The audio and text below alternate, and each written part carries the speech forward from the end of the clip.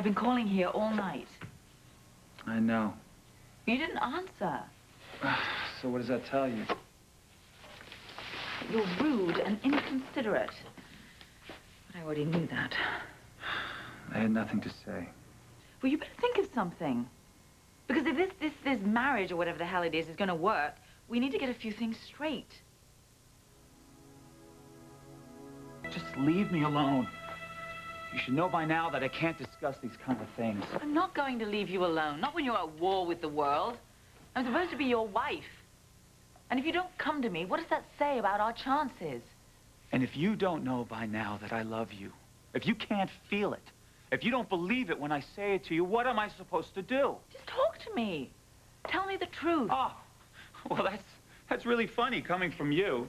Sounds like honesty's been a real premium with you lately. What's that supposed to mean?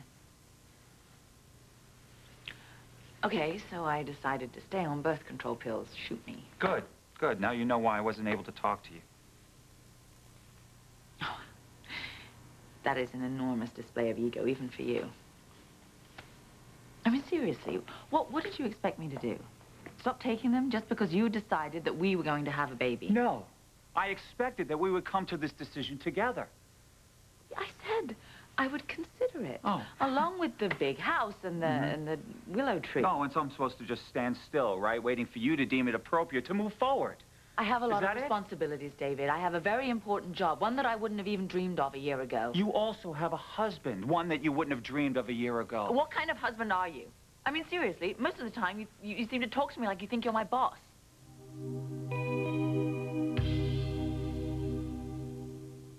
I am trying to be your husband, Anna. But I don't get it.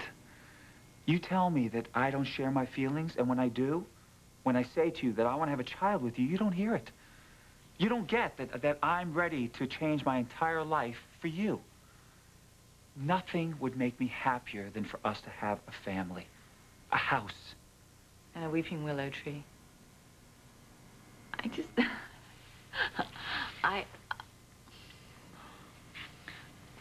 Oh, honestly, David, you're either shutting me out completely, or you're trying to mollify me with these greeting card sentiments. Mm-hmm. That's what you think I'm doing, huh? I told you the simple truth of what I'm hoping that we can have as a family, as two people together, and you laughed.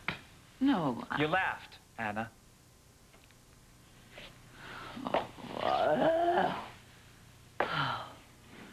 There are some things that we are very good at, but we just don't know how to talk to each other. Apparently not. And I don't, for the life of me, know what I'm doing. You think it's my fault, and I think it's yours. What now?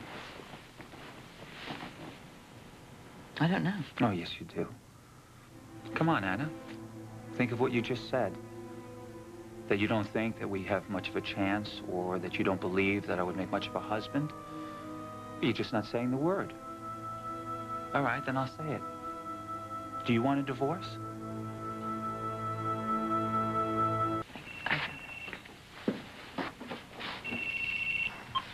Yeah, Chief Devane?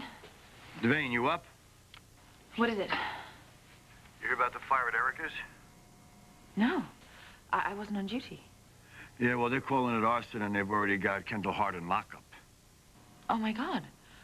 Was anyone hurt? Is Erica all right? Erica's fine, so's Bianca.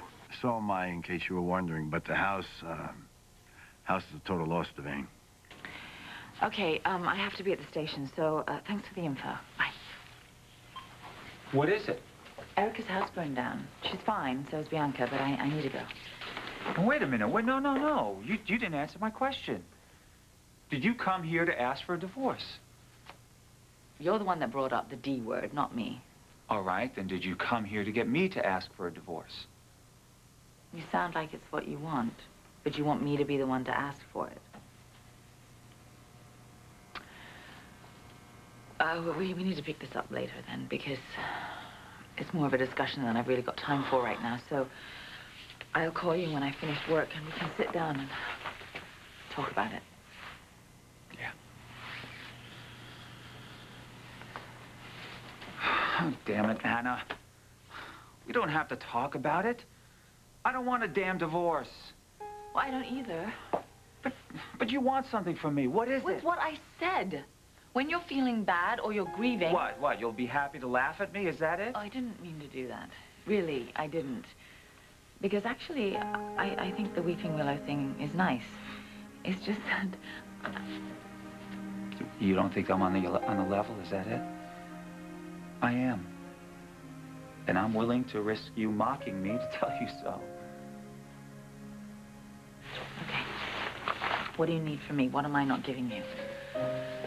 Well, that last bit about me not being much of a husband, well, that was pretty rough. Sorry. Look, I know that we got married so that you wouldn't have to testify against me. What I want right now, I want to be your husband, okay? With everything that goes along with it. That's not a con, Anna, okay? But you think that I'm still in love with Dixie, or who knows, with her spirit or something. And I don't know what shape I'm supposed to, like, twist myself into to make this work. I don't know what to do. No, you don't have to do anything. I just need you.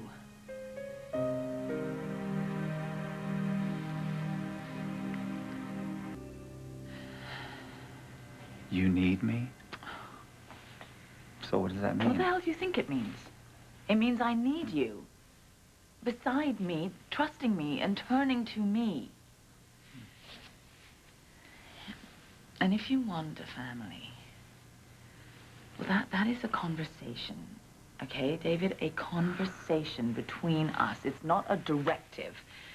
And while we're at it, if we want this thing to work, you can never, ever walk out on me again and disappear for the night, because I'm telling you, that is a deal breaker. You know, maybe you should go to work, because I think you're right. This conversation is going to be a lot longer you know I am than we thought it would be. serious about this, don't you? Yes, You know I am. yes, I do.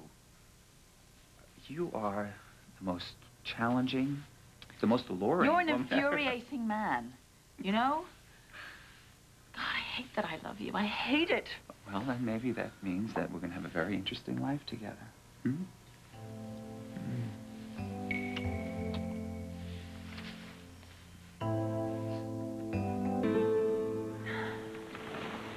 I'm sure they can wait for you at work.